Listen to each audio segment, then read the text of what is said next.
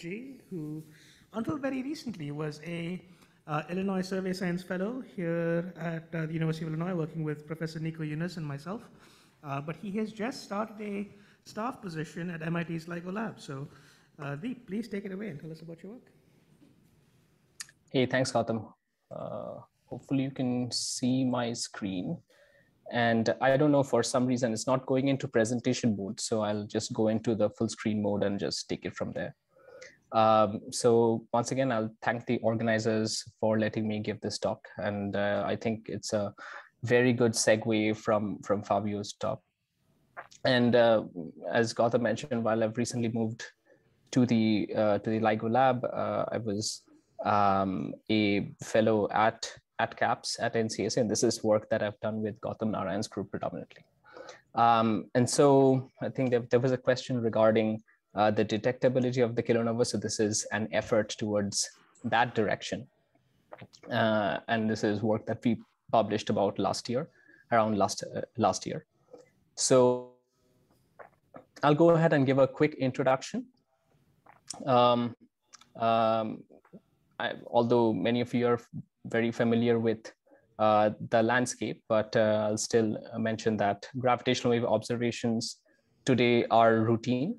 The ground-based detectors, LIGO Hanford, Livingston, and Virgo, they have detected a total of 90 events as far as the latest catalog of gravitational waves is concerned. And this jump very sharp. So it started off with 3 events in the very first observing run in 2015, and within a span of 5 years, the number has increased by more than an order of magnitude. And this is only expected to scale up even further with the next observing run, when events are possible. The possibility of detecting events is almost every one other day. And so while we have detected, we have been detecting an order of magnitude event in previous observing runs so far. That is not quite true in the case of electromagnetic counterparts. And so while we are in the era of routine gravitational wave astronomy, we are definitely not there in the era of routine EM GW astronomy. And there is a long way to go. And that is what the previous observing run showed. That is the challenge to us detecting these joint counterparts. And on the same note, so even after 5 years of its discovery, we still talk about GW-170817, which was this picture perfect case of multi-messenger astronomy. But unfortunately, the rest of the so-called interesting events have been really hard to follow up.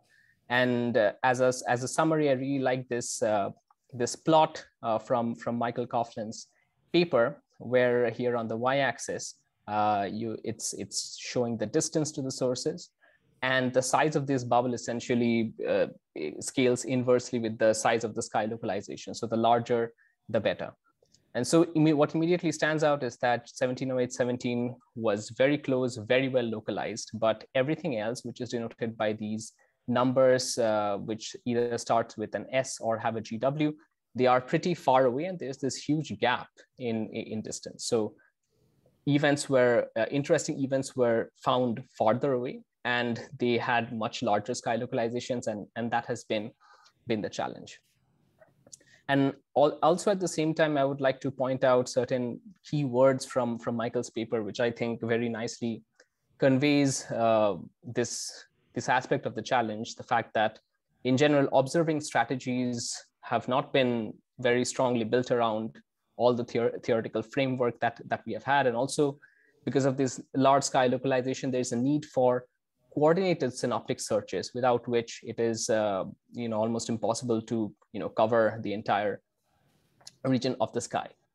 But more importantly, and this is part of this talk, is relevant to this talk, that is, half the battle is about classifying all the new objects that you would detect, really filtering them down and cutting the list down to a few number of really interesting candidates would be the way to go ahead.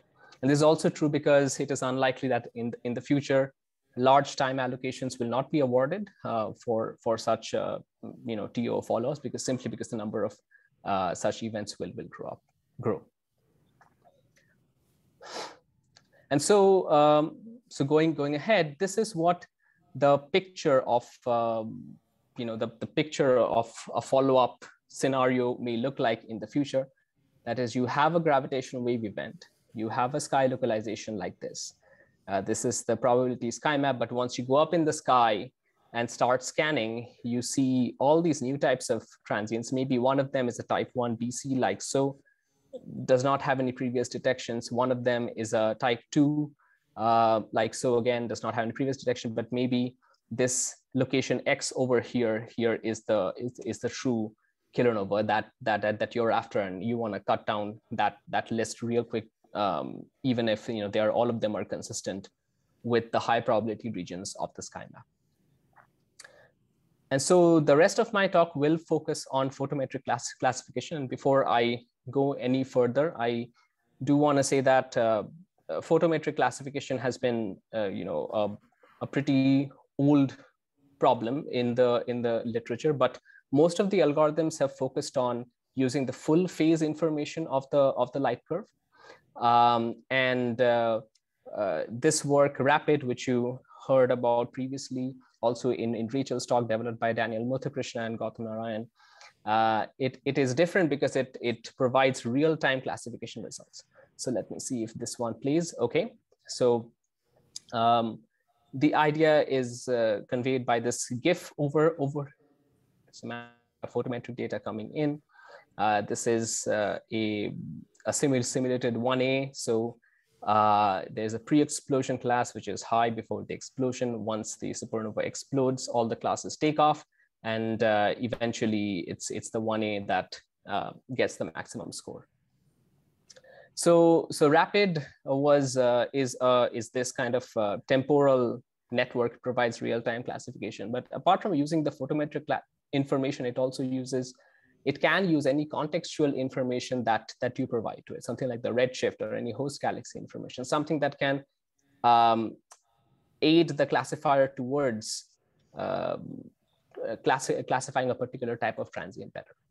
And so our idea was to this RAPID algorithm and make it more geared towards kilonova classification.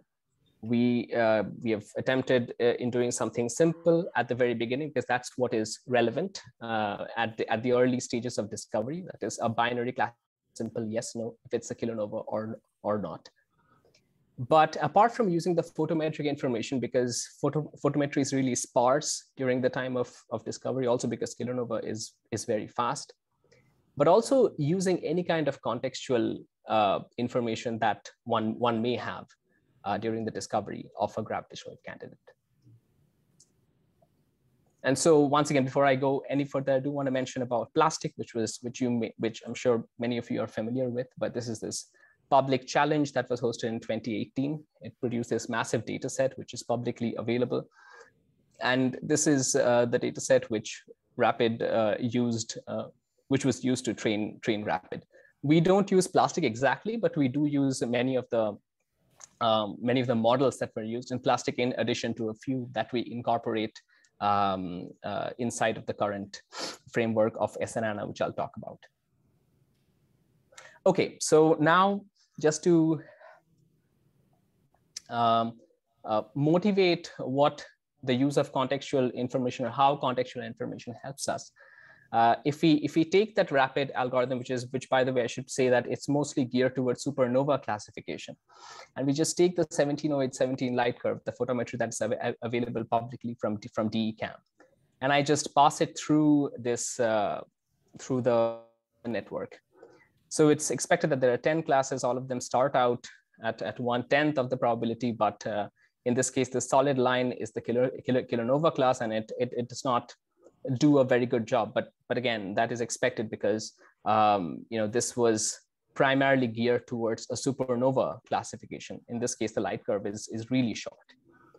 However, this is a model that was trained without any contextual information. However, if we do take the stock RAPID model that is trained with redshift information, and in addition provide the redshift, then that acts as some kind of a prior that sets the initial kilonova score apart, and it helps in the classification. So that's the general idea of using contextual information. However, in this case, we cannot use the redshift because the redshift is not available during discovery time. Okay, so that's not so. What we do have in our hand instead is there are several gravitational wave data products that are sent out during the discovery time. For example, the gravitational wave sky map itself.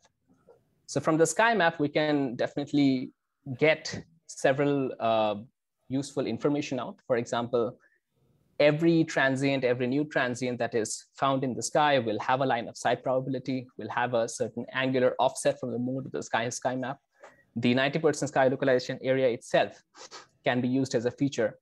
And it's not a surprise that because the kilonovae are correlated with the sky map, things like the angular offset, if I make a distribution of, say, the kilonovae angular offset versus everything else, it sets the kilonovae apart. Likewise, if I take the line of sight probability of the kilonovae compared to all of the other transients, it will set the kilonovae apart. And so that is the contextual information that we use to train this next classifier that I'll talk about in a bit. Now, of course, I mean, we cannot work with real objects because we have only seen one exhaustive kilonova so far, one kilonova that has been studied exhaustively. So we use simulated light curves. And here our main simulation engine is SNANA, which is widely used in several aspects of LSSD. There's multiple spanning several aspects of supernova cosmology or light curve fitting, but here we mostly use it for fake light curve generation.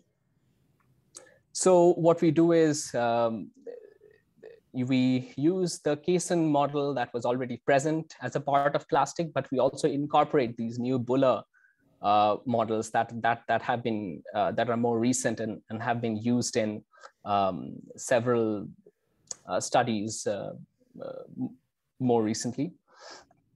So we incorporate them inside of SNANA, and our starting data set is we simulate a large ensemble of these light curves, take it through the ZTF DR3 publicly available cadence that's there.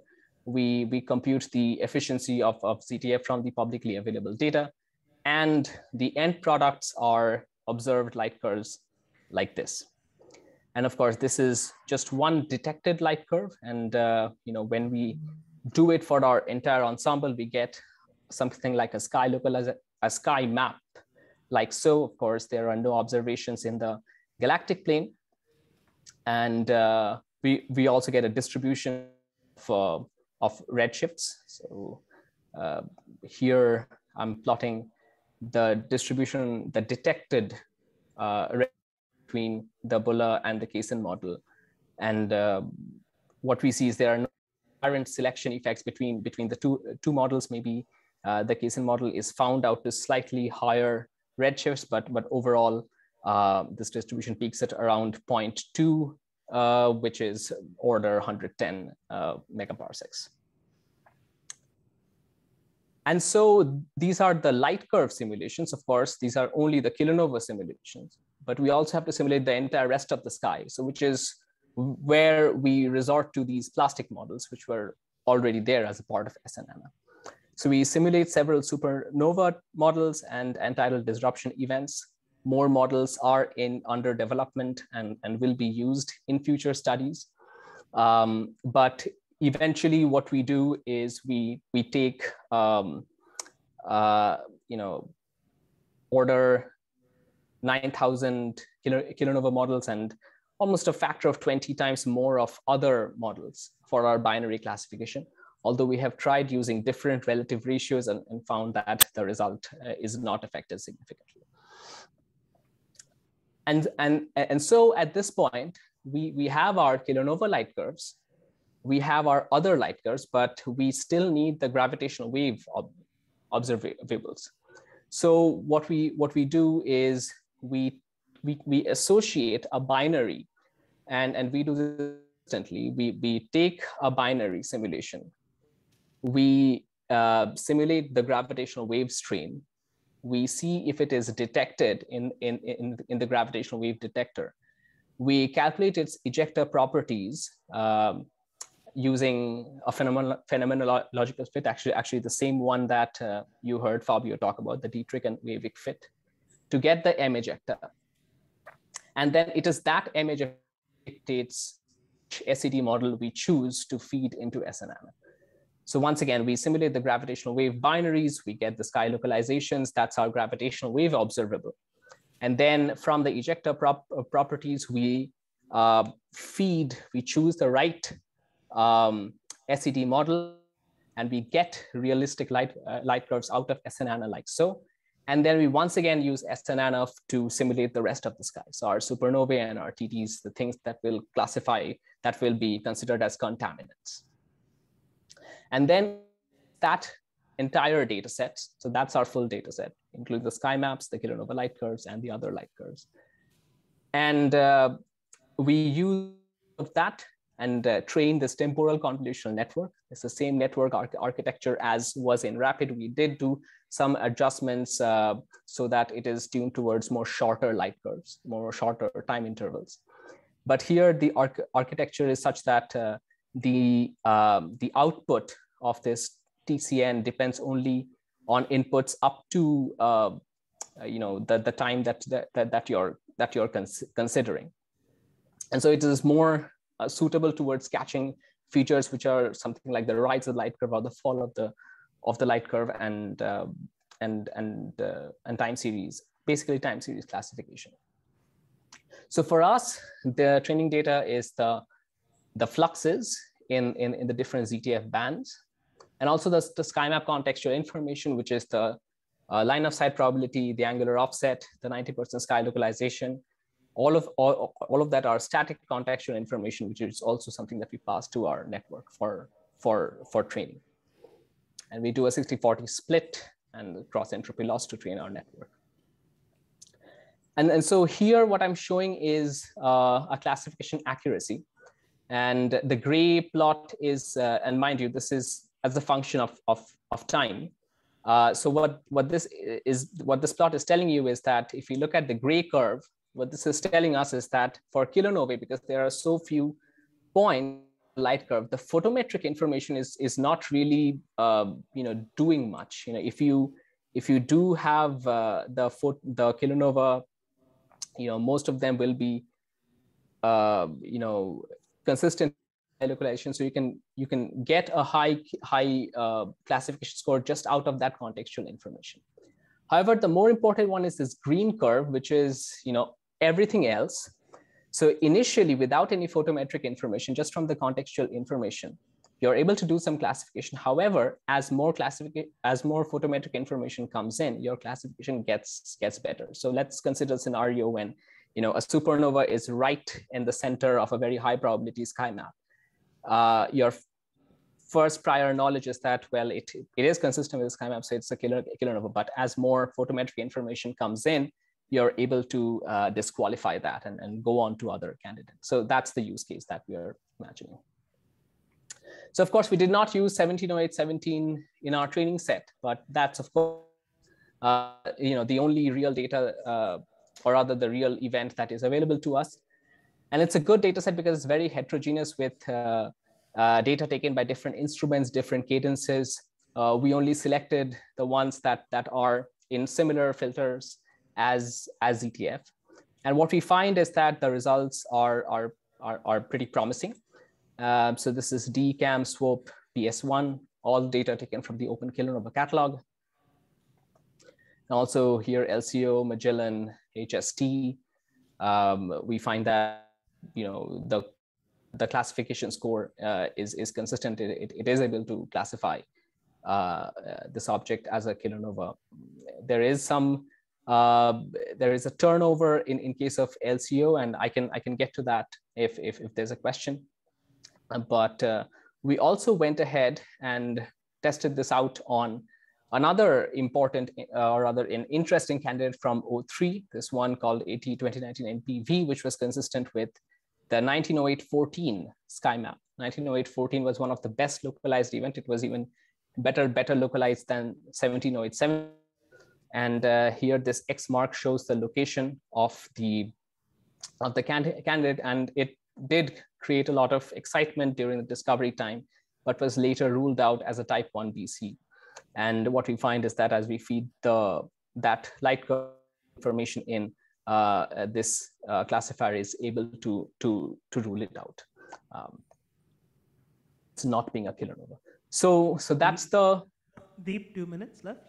Okay, so that's the use case that we envision.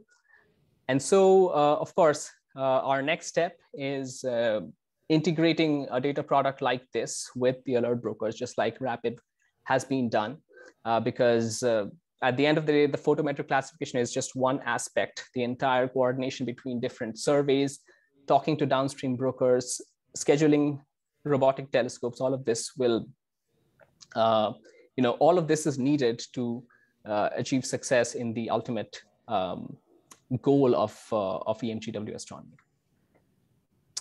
So I'll just end with this one slide. You have heard about Elastic yesterday from Alex Galliano.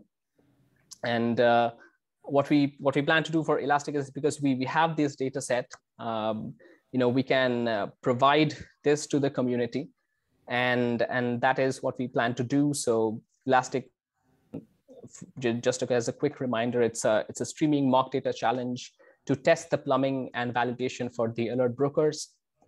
It will contain host galaxy information, which was not there in plastic. And what we intend to do with whatever I presented is that we have the kilonova light curves, which are once again generated using the white fast deep cadence.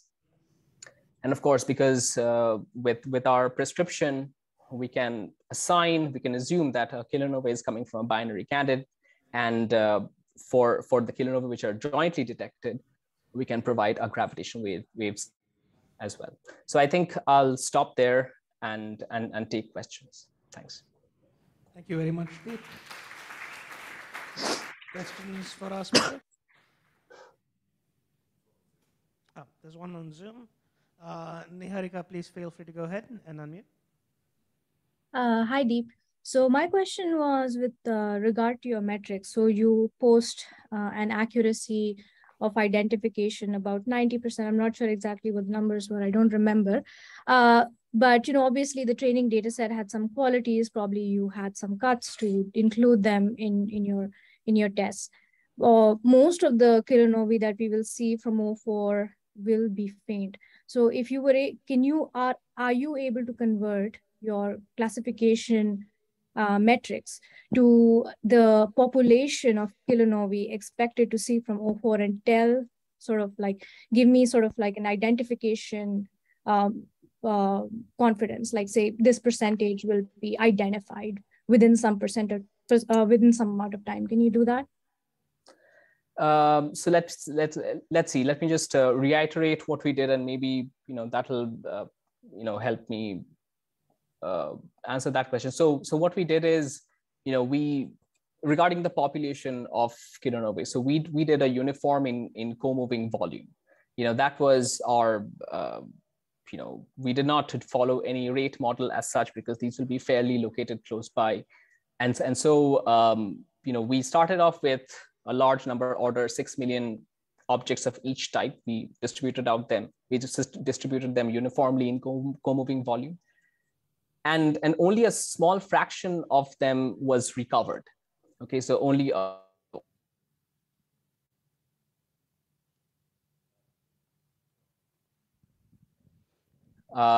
what we say is, the distribution of kilonovae that went into our training set with all the selection effects. And so, there will be kilonovae which have very few data points. Our selection criteria over here was 2 detections. So that's where that's what we consider a detection. And these metrics are based on that. Does that help? I mean, I don't know if I was able to. So how would that 90% translate to the population that you would see for O4, which will primarily consist of faint stuff? So you're not looking at something. If you're looking at faint stuff, what you will see is probably things like maybe objects which have at best a very sparse photometry, so maybe 2 data points on your entire light curve. So in that case, contextual information is the one that mostly drives your classification. So and I would say that that fact is baked in here, because we distribute our kilonovae out to a large distance, and then we put our kilonovae are detected. We don't put any ad hoc cuts, except for the fact that we need 2 detections on the light curve, for example.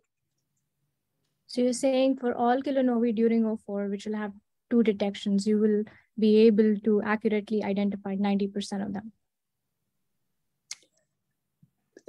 Or most importantly, yes, that is correct. But most importantly, this is for everything else, all the other transients that happen at the same part of the sky localization. What I'm saying here is, I would focus mostly on the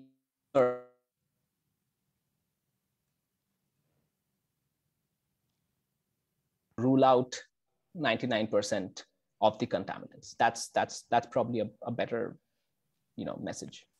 We've got another question here from the audience, from Andy Howell. Yeah, what was the turnover with LCO data you talked about? Yes, so here our data set primarily consisted of light curves which sort of ended at around the 5th or the 6th. This is something that we noticed, that for any light curve that goes beyond that time frame, we found that the classifier, because it was not, the data set has not been augmented, there is a turnover that we see that is a net starts to think that anything that is longer than something around the 5th day to be spilling over to the other category.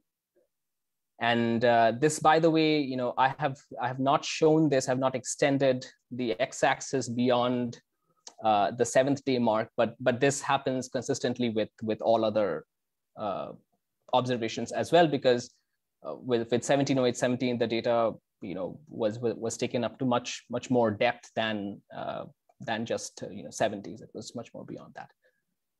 It's just that in the LCO, we see this around the 4th or 5th day mark, and this is expected to go away once we augment our data set to contain longer light curves.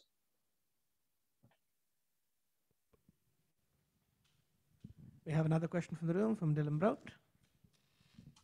Yeah, hi. Thanks for the talk.